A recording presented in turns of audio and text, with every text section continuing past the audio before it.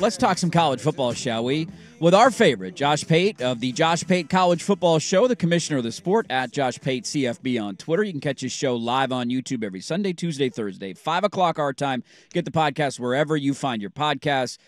Congratulations on 300,000 subscribers. That is awesome, Pate. I don't know what to call you today. Do I call you Group of 5 Pate? Do I call you soon-to-be Pac-12 Pate because you're going to a Boise game? Do I call you Corporate Pate? You're in New York. What do I call you today? Yeah, well, the latter portion I would just assume you not share. I don't want people to know I come up here.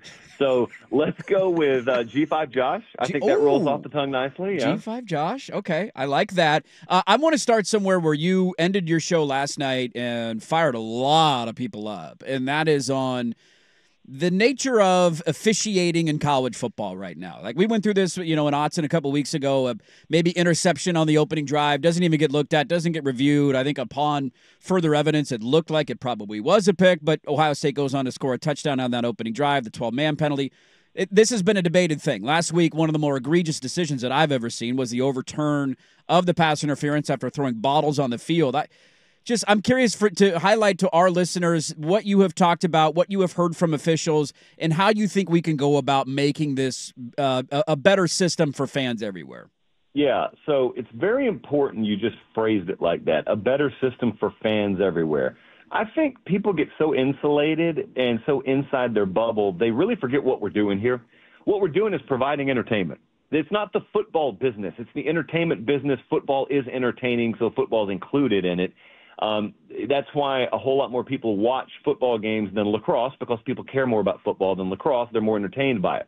So your entire existence, whether it be as a coach, as a player, or as an official at that scale, is only made possible because a lot of fans have interest in what you do. So my simple theory here is those people who provide the very platform for you to professionally exist on in the first place deserve some kind of transparency about the process, about the mechanism. And as far as I can tell, if Dan Lanning screws up, like if he goes for it on fourth down a bunch against Washington and it doesn't work, he's right there talking to the media 25 minutes later. If Dylan Gabriel were to throw 3 interceptions against Illinois and they get upset and they lose, he's got to talk to the media. Officials, they do what they do. And I'm not suggesting they need to be perfect. I know none of us would be perfect calling a game. That's not my gripe. My gripe is they don't have to answer for it, and the league really never answers for it. They just give these explanations that have been good enough for way too long because no one's ever really forced the issue on it. And they may or may not tell you 2 days later, we messed up a call, and they may or may not tell you, yeah, it went against you, and yeah, it probably cost you a game. Now, we're not going to overturn the game, so it doesn't really matter what we're talking about here. But that stuff's not good enough. And so, my argument has just been, how about a little transparency in the process? So I said that on the Sunday show, and an official came at me, not really aggressively, but he said, well, we do get analyzed. We do get graded. We get criticized behind the scenes from our league offices. You just never see it. And I said, that's the problem. I never said you don't get analyzed. I said, we have no clue what's happening. And you're not a federal government employee. You're not working for NASA. You're not guarding nuclear codes. There does not need to be the kind of secrecy around the mechanisms of college football officiating and enforcement that there is. And if you built the sport today, it would never be built this way. The only reason it exists this way is because, number one, they've got that cop-out of saying they're not full-time employees, they're just part-time. Well, make them full-time then and nationalize the thing in the process so there's one standard. And number two, it wouldn't kill anyone to peel the curtain back a little bit and give explanation. Because as of now, you're never going to know what those officials were thinking when they overturned that call in the Texas game. You'll never know what the mechanisms of the process were in that Oregon-Ohio State game for why they didn't stop play and review that interception that wasn't. You just kind of got to eat it, and it should never be that way. So I have a question about something that Dirt said on Monday's show that I want to ask you, but on this topic, because you made me think a little bit here. I have thought about the eye in the sky, the all-encompassing ref that's somewhere in a dark room deciding things in random moment. We have no explanation of when or why they decide to say this is confirmed or this has been overturned, right? There's no confirmation of that. And your clip went pretty viral on talking about this. What's the feedback you've gotten since you said this on the show? I don't know that I've ever had more coaches reach out for a singular clip from the show than that. I'm talking about, I don't know how many dozen of them. Coordinators, ton of head coaches. But I had some officials reach out as well, and it's not the first time. I've had some officials reach out, and you'd think they'd be mad, but they're not. They'll reach out, and they'll say, here's the problem from our end. We do not have, for lack of a better term, centralized enforcement. And what they mean by that is there's a way that they do things in the SEC, and it's different than the ACC, and it's different than the Big 12. And then they lay out what it takes to be an official at that level and the clinics and the camps you have to go to. And they said you wouldn't believe what kind of a joke some of these things are, in that people are running the clinics who really aren't qualified to run them, and then they'll emphasize something at one that they de-emphasize at the other. And it takes doing that to play the game and elevate in that field. But then you elevate and you get to the biggest stage, and you're really kind of operating on a foundation of jello, because you really don't know what is and isn't supposed to be emphasized based on the conference patch on your sleeve. And so the whole thing is a joke, and there's no excuse for it to be that way. And all the coaches reached out and said, thank you. We're not sitting here saying they need to be perfect. We just love some accountability, because it's the only facet of our sport that's really important that there's no accountability and public transparency for. Yeah. Monday, Dirt said on the show he only thinks 4 teams can win the national championship: Ohio State, Oregon, Georgia, and Texas. Those teams have played each other. We have results from them. It's been a wild, fun, unpredictable season. Do you agree with that? Are there only 4 teams in Josh Pate's mind that can win the national championship? Now, that sounds like major P4 propaganda to me. And as G5 Josh, I can't stand for that. Hell what are yeah. you talking about? Fight for the Cougs. This might as well be profanity, just sprayed all over the airwaves this morning. I think that I understand the logic, all right? But here's what I would say. Now, I'm not personally making this argument, but if I really wanted to be a thorn in the side this morning, I'd say, why Texas? Texas has had one test, and they got pushed around on their own field. So why not just 3 teams? What has Texas shown you? But I'm not, as I just said, this makes for the best content. I'm making an argument I myself am not making. That's always my back door that I build into anything I say.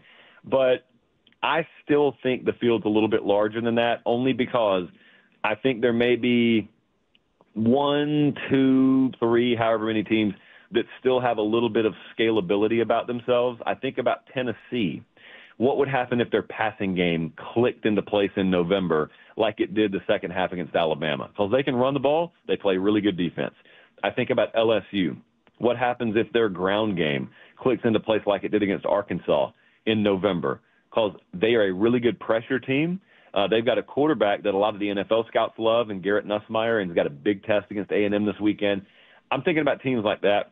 And I'm thinking also, if I've seen vulnerability in all these big-time teams, and I have, then that means I cannot sit here before Halloween and draw a line on a piece of paper and say, all right, everyone below this line, you're out, and the champion will exclusively come from anywhere above this line. Or if I do that, I'm not brave enough to do that. I've got to go way down the list, and I got to have like 10 teams in it, and then I'll shave a few off as the weeks go by. But I think the field's still a little bit bigger than that. Yeah, it's very anti-2007 to me. I will acknowledge that. I'm not happy with the take that I had on Monday, but we'll see how the season unfolds. Josh Pate is our guest, the commissioner of college football. You can catch his show every Sunday, Tuesday, Thursday, live on YouTube, 5 o'clock our time, podcast wherever you find your podcasts, at Josh Pate CFB on Twitter. Illinois is coming to town this weekend, a game that I will acknowledge to you at the start of the year. I looked at, Illinois, whatever. We weren't excited for it. Bielema, Let's be honest. We weren't. Played Bielema in a Rose Bowl many moons ago, so I guess that's kind of interesting. Now they're a one-loss team. They're coming off a win over Michigan.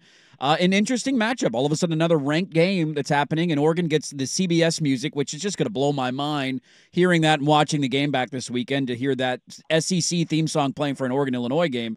Your thoughts on that matchup and the pucker factor for the Ducks this weekend with the top 20 team coming to town? I think the opposite of the way most people look at these kind of games. So you said it right. You said in the preseason this was a game you just kind of put a pencil W next to, and now all of a sudden the team comes in their rank. I think that's a blessing, because the team is what the team is. Like, they've got the players they've got the staff they've got. If they can win some games early and be ranked when they come into your building, and you get the national 3:30 Eastern, 12:30 Pacific window, to me that's a blessing, because you don't have to worry about the moment having your guy's attention. Now, I thought Oregon, what they did at Purdue last Friday night was really impressive. No one cares about it because Purdue's terrible. But to go on the road and have that level of focus, 6 days rest off an Ohio State win, 2 time zones away, I don't take that for granted. So I don't think that having Oregon's attention is necessarily a problem that was going to be present with the Illinois game. The one thing I'll watch is Illinois can get really physical with you. Like, they don't back away from that. That is their MO. That's the team they are. And then the other thing is they found a couple of different ways to win games. They had to hang half 100 to beat Purdue, and then they held Michigan to 7 last week, won a different style game. So they've won the slingshot. They've won the rock fight. They're comfortable, I think, playing any style. But if Oregon gets an early lead on them, Oregon should slam the door in their face. It's that simple and that difficult. I'll have my eye on it. You know, as a CBS employee, I am contractually mandated to watch the game. But even if I didn't, I'd have my eye on it. I was going to ask you after the game ended on Saturday between Bama and Tennessee, like thoughts on Bama, but I kind of got it this week on Feinbaum. Are you smoking crack? So I won't actually ask you that because you're very familiar with those people. You've made me pivot. You're going to a G5 game. This is a very interesting one. We just watched UNLV down in Corvallis. We've watched Boise in Eugene, and throughout this year, Ashton Jeanty having an amazing season. Feels like he might be the Heisman Trophy winner. At the minimum, he's a finalist. Kind of just your thoughts. Like, if Boise can win this, are we looking at a scenario, Josh, where a G5 team gets a top 4 seed in your mind, or is that eliminated? Is that gone since both these teams have lost? I think it's eliminated because they've lost, but like we just said a little while ago, you have to wait and see how the rest of the field plays out. None of these statements can be made in a vacuum at any point, much less in October. So, I mean, let's just let the dice land how they land. But, the way I look at this game, and we're talking Boise UNLV here, I look at it as sort of forget about the postseason implications for a second and just appreciate it's a really big-time college football game here. It's not a big G5 game. It's just a big game. And then you've got the subtext, of course, of Ashton Jeanty, and everyone should be tuned in to watch him. I'm going in person because I haven't been able to watch him in person yet. But also, Malik Williams coming in at quarterback after their quarterback quit, whatever you think about that, that's what happened, is one of the hidden stories of college football this year. Think about how many Power 4 teams couldn't withstand that. Yeah. And you got UNLV down there. If anything, guys, they've gotten better since their starting quarterback walked out the door. And Malik Williams is the guy who came in, and he had some experience, so it wasn't like he was just a total foreign concept or anything. But, man, what Barry Odom's doing down there, and for them to draw Boise and both of them be on the national radar, I'm glad that's on a Friday night so I can get out there. I cannot wait to see that. And I also, granted, I've never taken in a UNLV game. I've been in that building for the Pac-12 title game.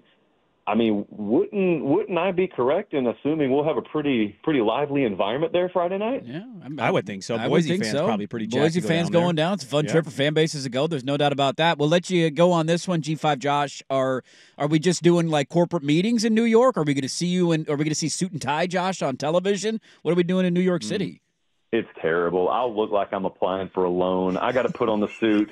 I got to go. I don't have to. I get to go on Inside College Football tonight on CBS Sports Network. But I just want you guys, when you see me, don't remember me this way. Well, always remember black tea and white tea, Josh. Always. He's the commissioner of the sport. Check the show every Sunday, Tuesday, Thursday, 5 o'clock our time, live on YouTube, podcast, wherever you find your podcast. Josh Pate's College Football Show at Josh Pate CFB. Congrats again on 300,000 subs. Always enjoy the time, and we'll chat again next week. I appreciate it, guys. There you go. Josh Pate live from New York City. G5 Josh, really cool. He's going to the UNLV Boise game on Friday, and then he's turning around and going to his backyard because he lives in Nashville. And Texas is in town playing Vanderbilt this weekend. Yeah, the only game I didn't get to ask about there, because the officiating thing is interesting to me, and how they're deciding when to change calls and how to change calls and when to not do it.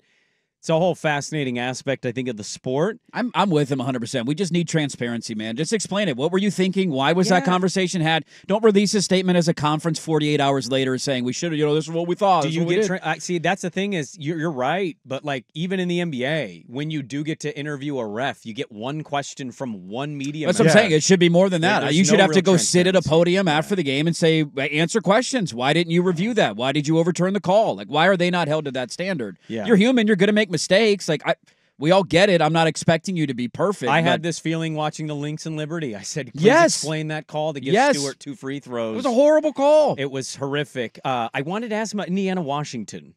Yeah. But if Indiana wins, even with a backup. They got Ohio State the week after that. It's a big game for the Huskies, but if Indiana does win, I think there's something we need to bring up next week with him. Okay. Especially how much you hate him.